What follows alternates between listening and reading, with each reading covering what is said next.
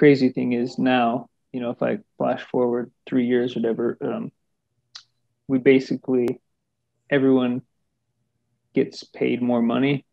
Everything goes smoother. Um, and everything just lined up. We basically quit talking about selling roofs and trying to grow the company and focused on, making sure we'd all have jobs in a year or two. Cause it was, when that May, it was, like I said, it was, if someone would have walked in and said, "Hey, I'll buy you out for $1, taking all your debt and everything," all you would have heard is my tennis shoes squeaking to the door.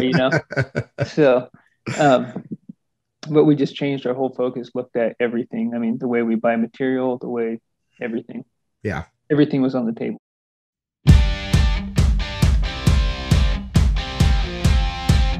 This is the Wealthy Contractor Podcast, brought to you by G4 Marketing. Interviews with today's top home improvement entrepreneurs about marketing, sales, money, mindset, and lifestyle. Now, here's your host, Brian Kaskavalcian.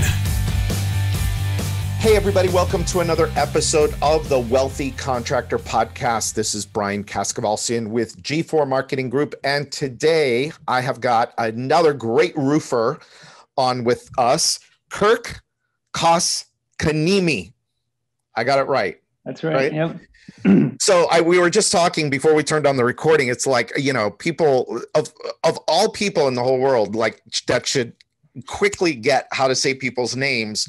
I guess it should be me. But I just always want to make sure, because I know what it's like to get your name butchered. And so Kirk Koskiniemi from IBEX Roofs. He's out of Vancouver, Washington. So welcome, Kirk. I appreciate you being here. Thank you. Thanks for having me. So quick plug for the 7 Secrets book. I have free copies. I buy copies. You pay a small delivery fee. The 7 Secrets to Becoming a Wealthy Contractor. If you don't have a copy of the book, go and get a copy. You can go to thewealthycontractor.com. You'll see a button there that says get the book, and you will be able to get the book for free. Again, I pay the book. You pay a small delivery fee. All right, Kirk. So a little bit of backstory. So I met Kirk a few years back at a CertainTeed event that I did either in Portland or Seattle. And you were a client for a while, but you and we never really talked, I guess. I didn't know a whole lot about your business, except that you ran a really great business out there in Portland and in Washington. And recently you joined our highest level wealthy contractor mastermind group. And so I have since learned a lot more about you, about your business. And I thought you would be an amazing guest because you've done quite a bit over the last few years. So before we jump into, and I want to specifically ask Kirk about a couple of things. One is implementation, how he gets so much done and so quickly. And then also I want to touch on profitability with Kirk. But first, Kirk, can you give us the backstory, give us kind of the 2-minute version of your backstory? 2-minute back version is I'm 34 years old. So when I was 16, I started working for a fence and deck contractor. Worked there for 12 years, started out and just working in the shop, digging ditches, sweeping floors. Went to night school, excuse me, for management and operations. And then I ended up working there 12 years. It was the best job ever. And, but I started to get bored and decided I was going to buy out a company because we'd kind of started growing that company from essentially nothing to around 3 million or so 6 years ago. And so I gave my old boss, who I'm still good friends with, gave him a 4-month notice, was going to buy a roofing company. Everything was just perfect. And then 2 weeks before I was going to buy the roofing company, the guy backed out. So I ended up starting IBEX Roof from scratch, having never done a roof before at the time. And so it'll be 6 years in May, which I think is next month or so. And we currently have, I ended up buying a commercial company a year and a half ago or so. So we currently have about 60 employees between the two companies. And we do operate on the EOS principles. And I learned about that at my last job. The last 2 years I worked there. We implemented that there, and they're doing it, and that company's doing awesome. And I've kind of built mine around the same set of operating principles. Yeah. So you've got 60 total employees. How many salespeople?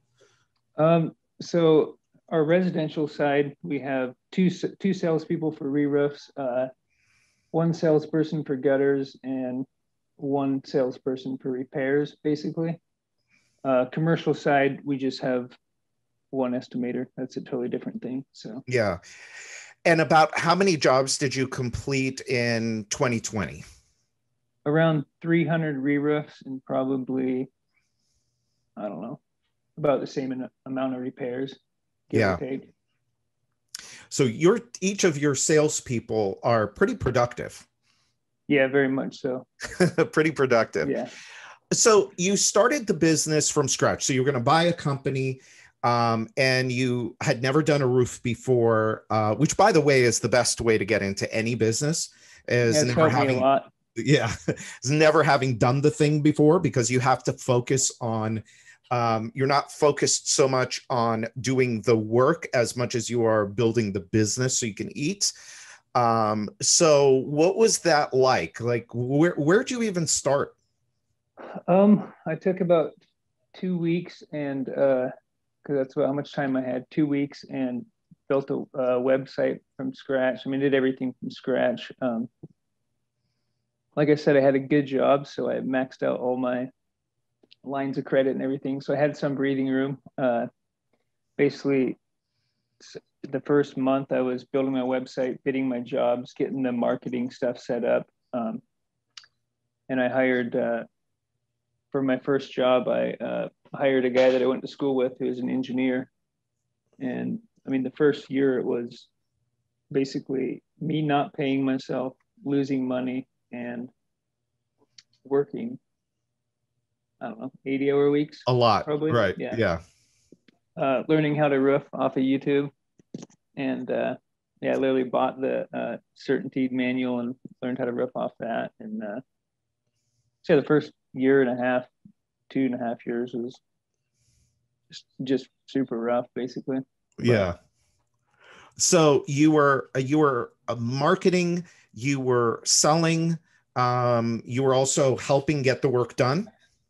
Oh, all of it. Yep. All of it. Everything. I mean, I'd do my bids. I'd, work all day, and then 7 o'clock in the summer, it's still light out. I'd do a few estimates. Yeah. And so that was your first couple of years in the business?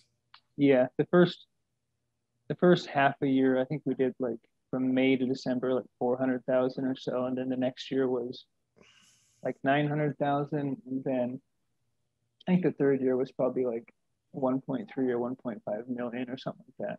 Wow. So what started to happen? What started to happen in order for the growth to, and were you profitable at that 1.3 million? No, I honestly wasn't profitable until probably 3 years ago. Okay. One thing I did almost everything wrong, except for I knew roughly where I wanted to be as far as, say $4 million was kind of the spot where I had to have, the one thing I did do right was I hired good people before I could afford them, paid them good money, and didn't pay myself, which I was able to which is risky. I don't know if I do it that way again, but I had good people, so I was able to scale up and be able to afford them people, basically. How did you know they were good people? It's a good question. I'd say I got lucky. I mean, the main guy that's still with me today, I went to basically high school with him, college with him. He went for engineering, Travis. He did engineering for a week and then told his boss that it's not for me. And he had construction background too. So I knew him, and I knew he's a good guy. And I knew that he's an engineer, analytical type. Yeah. So just a good yin and yang. Kind of our saying is, I whack him, he stacks him. So nice. I just make a pile and he makes some order out of it. So right. We especially us types, we need those people around us. Yeah. And then I hired then once I finally started, I hired a few good roofers, and that was a game changer because I mean, we were doing it and we were figuring it out and we're doing a good job, but not fast and not profitable. I mean, we were kind of my main thing. I'd seen it from the previous company was we're focused on the customers from day one. So, I mean, right away we were building up that referral work and taking care of them, Yeah. Because roofing's not hard, but it's hard work, and, taking care of every customer is the hard and important part,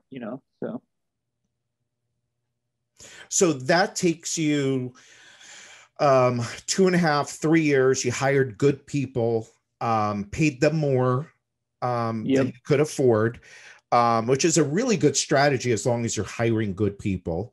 Yep. And then, so then kind of what happened next? What started to happen next? So what happened is we had to transition to where, I was out of the field and Travis was out of the field, and we had to basically turn into a real company where it was, I think we started after we hit $1 million in sales. It was kind of okay, this is when I'm going to start implementing the EOS in the organization. So we hit that, started implementing that. And honestly, as a new company, we just went through a lot of people. I mean, there was a time when that was 2018. Beginning 2018, we were like 200,000 in the hole. And we just had too many people, too overhead heavy, not getting stuff done. We had to make some hard decisions. And there was a lot of bumps along the road, but I don't know if that answered your question or not. But EOS helped you to recognize the people that were not the right people, let's say. They call it right people, right seat. And there was, we got rid of people that were good people. And, it's kind of funny, the people that we got rid of at the time may have been good people if we were to hire them back now, as we're more mature with better systems and that kind of stuff, Let's pause here for a quick break. In today's world, getting a 5-star review on Google from every single one of your customers is critical. This is something that G4 Marketing Group helps hundreds of home improvement and home services companies with every day. So we put together a free 5-star customer experience checklist to help you ensure every one of your customers are getting an experience that will turn them into raving fans. You can get your copy of the customer experience checklist today. Just go to g4marketing.com/CEX. The checklist will walk you through 30 points in your customer journey that you can improve today. That way, you'll be able to turn today's customers into tomorrow's leads, sales, and profits. Just go to g4marketing.com/CEX. That's GFOUR marketing.com/CEX to get your copy of the checklist today.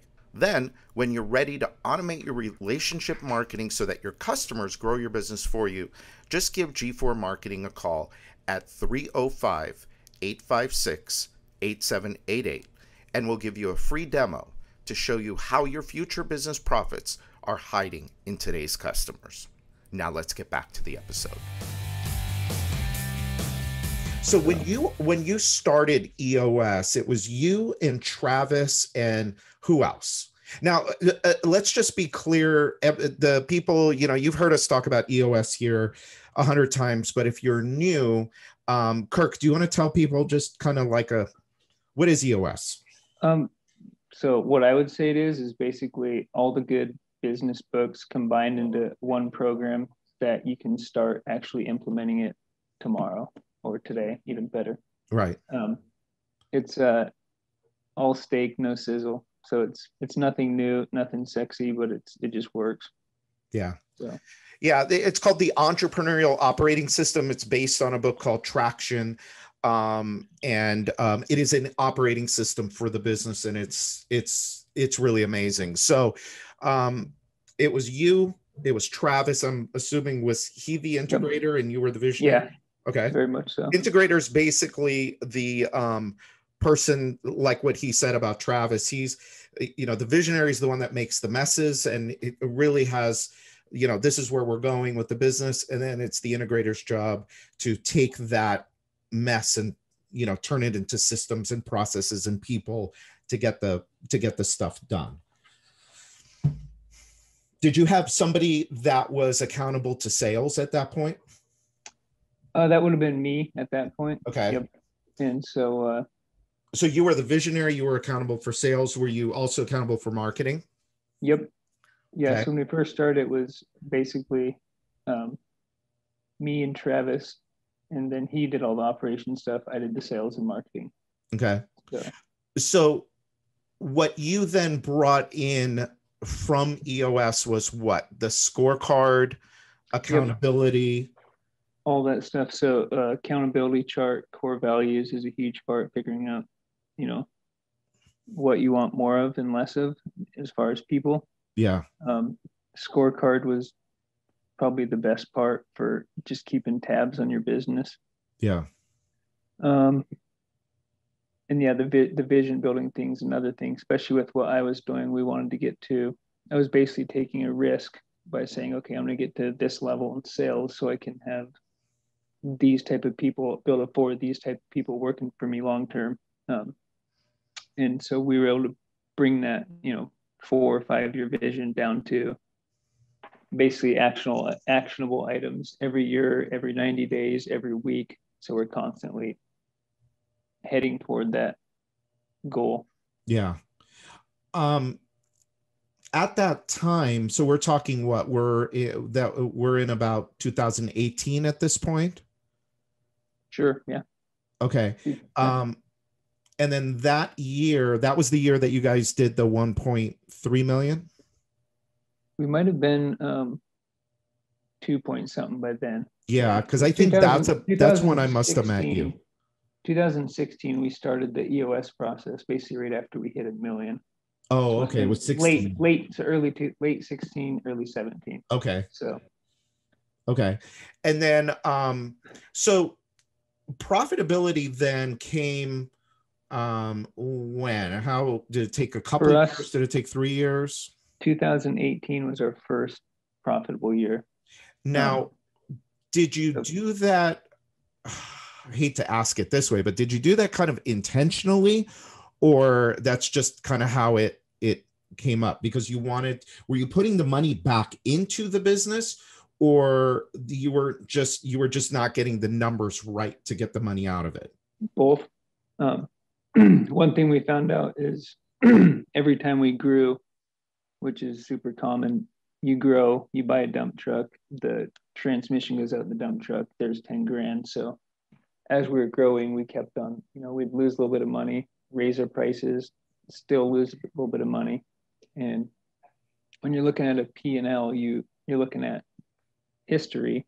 So you're always playing catch up especially when you're growing at a fast rate. Yeah. So it's really hard to raise your prices to where they need to be essentially. And then 2018, that was the point where we got Travis locked down in the office, made him read his to-dos from the EOS meetings were to read financial books and say, hey, figure out how to make money. Because I mean, making money is honestly not what drives me, but if you don't make money, you're right. screwed. You can't do the rest of this stuff. Yeah. You can't get bored. You can't get bored and go buy another company. Exactly. So. And you can't feed. How many mouths do you have to feed? Get the wait for this. 8 kids. 8 kids. And how did it turn out to be 8 kids? We had 5 kids, and then a little over a year ago, we got surprised with triplet girls. So triplet girls a year ago. It was actually a week after I had signed on the commercial company. So I like to read a lot of quotes and stuff. And I just read a quote that said, man plans, God laughs. Yep. And I read that like a week before, and I got the call from my wife, and it was the first thing that hit me in the head. You know, she called me from the doctor's office, and I was like, well, makes sense, you know? Yeah. So he's doing all of this, and he's got eight kids at home. Listen, when I was your age, I had 2 kids at home.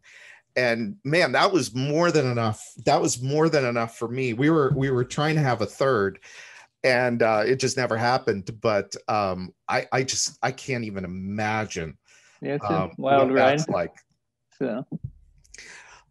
So once you started to make money, have you stopped making money? No. You're right. It's like at this point, you understand profitability, right? I mean, at this point, there's no way you're not going to make money. Right. Yeah. And it's a lot more, it's not that much harder to make money once you figure it out. It's, a few percentage here and there. So there's no reason not to not make money, I guess. Right. So. Yeah, and part of the reason, I guess, why you weren't those first couple of years is just because of that rapid growth. Growth takes investment. You said something interesting is like you would buy something and then you'd raise your prices, and then you would, something would happen and you'd raise prices again. So you've never really been squeamish about raising prices. I mean, I'm as squeamish as any business owner is, because obviously we want to do, we want to basically do the best work on the tightest schedule at the cheapest price. But as far as you have to price accordingly, otherwise you're going to go to business. So right. I wouldn't say I'm super squeamish. But but in your marketplace, do you want to be the cheapest? No, absolutely not. Right. Okay. And most of the, it's kind of funny, most of the worst customers we've had, there's a strong correlation with, we missed something on the job in the beginning and we were the cheapest bid. Yeah. And it's just freaky, the correlation. Yeah. Because usually they're the worst customers. When someone pays good money, they expect that they're getting a good job, and I don't know. We don't want to work we don't want to be the cheapest, period. Right. Yeah. So that's why I wanted to make sure that maybe the expectation from others is to be the cheapest, but cheapest is not, I think just from the little bit I know of you and your business, I think what you mean is you want to be the best value. You don't necessarily want to be the lowest price, but you want to be the best value to your customer, even though that means that you're going to be priced higher. Yeah. Especially in roofing, you can't be the cheapest price. Absolutely not. And be legal. Yeah. I mean, if you want to be the cheapest price, you have to cut corners. Yeah. Workers' comp, something that's going to really not be sustainable. Yeah. Are you using your own crews or using subs to do your installs? That's part of our 3 uniques is no subcontractors. So yeah. No secrets, no subcontractors, no surprises. Yeah, I like that. I saw that on your ads, which I'm going to be looking at the next week or so, and I'll get you some feedback on. But I really liked that. Say that again. No secrets. No secrets, no subcontractors, no surprises. And no surprises. And really isn't, well, number one and number three is really what homeowners is a big thing of what homeowners are looking for. Homeowners don't really understand, you know, the subcontractor versus in-house employees until you tell a story. Exactly. And you could tell both stories. You just happen to choose to tell the employee only story. Yeah, and our market is a little, Washington State has their own workers' comp program. So it's a little more sticky with the subcontractors and stuff. Yeah. Is it ridiculously expensive? Yes and no. If you have like when my rates now are half of what I started because we have a good safety record. So, I mean, 1 year I paid 200,000 in workers' comp. Oh my God. Now I might pay like 70 or 80,000 for way more workers, you know? So yeah, it's a big difference. Big difference. So that takes us to 2008. So things really started to change then in 18. Yeah, right? We did some big restructuring, made some hard decisions. In May of 2018, 3 years into it, I was $200,000 in the hole. We were basically said, okay, we're growing too fast. We didn't know our numbers. So we basically pulled in that year. I think we made 140,000 or something. We went from basically in May negative 200,000 to a positive 140,000. And that was by what? By getting clear on the numbers? Yes. I mean, we basically put Travis in that. I mean, we're both workhorses, like to work with our hands. We basically tied him down to his office chair and said, you know, make sure we make money no matter what. And so what did you look at? What did you look at? Because I know this is going on, you know, to people that are listening. So what did you do? Basically, what were we looking at? We looked at everything, how we bought materials, how we paid guys, how we paid employees, I mean, we took the profit and loss and just, you know, went through it time and time again. Looked at, you know, trends, because we had, at this point now we have 3 years of trends. We can look at our cost of goods sold. Why is this higher? We buy certain things now, we buy in bulk. Basically, we streamline processes. And the crazy thing is now, you know, if I flash forward 3 years, whatever, we basically, everyone gets paid more money. Everything goes smoother. And everything just lined up. We basically quit talking about selling roofs and trying to grow the company and focused on, you know, making sure we'd all have jobs in a year or two. Because it was, you know, when that May, it was, like I said, it was, if someone would have walked in and said, hey, I'll buy you up for $1, taking all your debt and everything, all you would have heard is my tennis shoes squeaking to the door, you know? So, but we just changed our whole focus, looked at everything. I mean, the way we buy material, the way everything. Yeah. Everything was on the table, you know? Because doing this business and not making money sucks. Yeah, it does. Yeah. Especially when everyone wants paid and all that good stuff, you know? Yeah. Now, if we kind of, let's fast forward to today, just 3 years later. Yep. You have the other company that you bought last year. That requires some of your time. October of 2019, I bought that company. Okay. So it's been about a year and a half. Yep. Okay. So that business requires some of your time. That's an interesting business, but that's not the question is kind of how do you spend your time now? So I spend probably 70% of my time in the commercial business.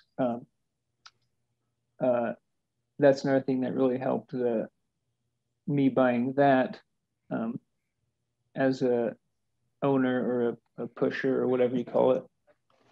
I like to change things, and kind of now I spend probably 30% of my time with IBEX, go to my weekly meetings, basically help shore up people where the help is needed. R&D, that kind of stuff. So the way I spend my day now, I guess, is every day is obviously different, but certain days I have meetings and I have certain strategic things that I work on. and none of the day-to-day stuff. I mean, I even have someone that checks my IBEX email, and because even as an owner, I can't look at it, otherwise I'll get sucked into the vortex. Right. If a customer has a leak, I'm hard pressed to not drive to their house. So I just can't even look at it. Yeah. But and that's not easy. That's not easy, right? No. Yeah. It's tough not to not to want to jump in and react, especially when you know how quickly you can solve a problem. Yep. Because as owners, we're solution driven. That's what we do. We solve problems. Mm-hmm. And I think one of the toughest things to do as an owner is to let other people take the reins and go and do what you hired them for. Yep. And the sad truth is they can usually do it better. You just have to let them. You have to let them. Right. So. And we're going to now go back to EOS, and because you've created a scorecard for the business. And when you create a scorecard, this is what they tell you in EOS. You're on a deserted island. You get 5 minutes of phone or Wi-Fi a week, and that to talk to your business. And what do you want to know in that 5 minutes to know whether your business is healthy or not? That's your scorecard. And you go through the scorecard as, let's just say it's sales. Last week, we needed to sell $10,000. We needed to install $10,000. Are we on track or are we off track? And if we're on track, there may not be anything to talk about. But if we're off track, we have to ask a question and say, well, is this something we need to talk about? Is there an issue? And then you solve the issue in that meeting. And so those are the things that you're doing now. So if you didn't go and buy the other company, you'd have a lot of free time on your hands. Yeah. And before that, honestly, I was really shaking things up too much. Because it was going too good and I just couldn't handle it, It was too boring. So, that's interesting that you say that. That's interesting that you say that, because that is something that you will come up against. We talk here a lot about building a business that works without you so that it'll afford you the freedoms that you want. Well, one of the things that happens is all of a sudden now you're freed up and you got to go figure out, well, what am I going to go do? When you have time on your hands, then you can go choose what you want to do. And in Kirk's case, he went and bought another company. How do you kind of see the next 3 years shaken out for your business? The next 3 years so this year for IBEX, we last year did 4.2 million on the residential side. And I think we did 3.6 in 2018. So we haven't had crazy growth the last 3 years. And part of the profitability shift was once we got to that level and focused on profitability, we quit trying to grow. Yeah. Because we said, okay, we have enough here that we can make something with. So let's make it work before we proceed any further. Very smart. So with that being said, this year is the year that we're proceeding further, I guess. And this year we're basically on track to about 6 million on the residential side. And we're actually ahead of that a little bit, so maybe even more, but 6 million is kind of we hired a few more people and put some stuff in place, and 6 million is kind of our floor where it has to pencil. The next 3 years, I think the 3-year goal is like around 8 million or so. Nice. With a lot of that being on the service side, repairs, cleanings. Mm-hmm. That's one thing that we've done to build our business is service work is tough to do and tough to make money at, but from a marketing standpoint, it's just right. It's unreal. It's brilliant.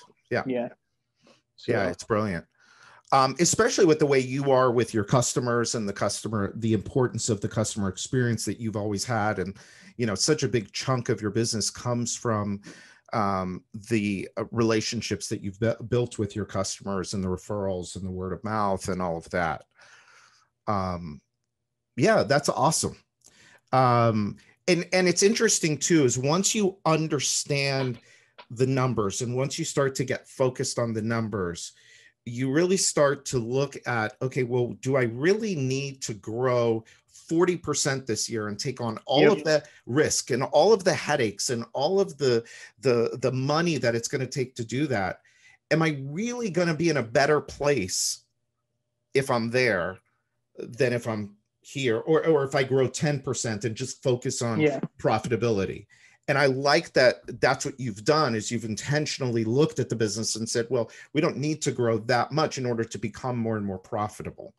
When we've found there's certain, in every business and industry is different, but there's certain benchmarks where you can kind of perform at, or profit steps. If you perform for a while at the top of that profit step and your overhead's kind of maxed out, you can kind of build up a war chest to take that next step. Whereas in the beginning, we were just taking every step and you're just taking it right on the nose every single time you do it. You never have enough money to keep up. So what's interesting is that, I have clients that have built big companies, but how do they do it? Exactly like what you just said. You write out that profitability, you get your cash flow to a point where there's so much of it coming in, you can put away so that you can plan effectively to go to that next level. And I'm glad that you said that. Well, cool, Kirk. Thank you so much for joining us. I guess I got to ask you, I mean, what is there anything, when you look back, is there anything that you would have done sooner, knowing what you know today? Is there anything you would have implemented sooner than you did?